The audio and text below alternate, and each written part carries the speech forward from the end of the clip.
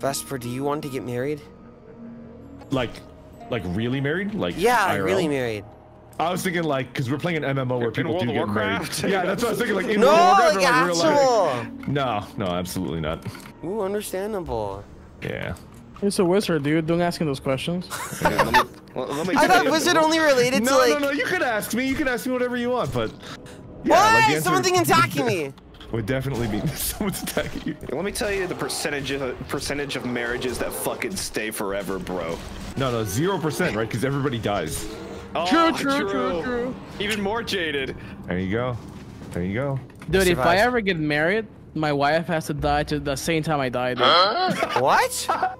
You're like a pharaoh. Badass. Yeah. Like, dude, I'd get married. I'm jaded on it, but I'd get married. I know you would. It's cute. For me, I just don't think anybody could deal with me for long periods of time. Well, you know, I'll find that out later, you know.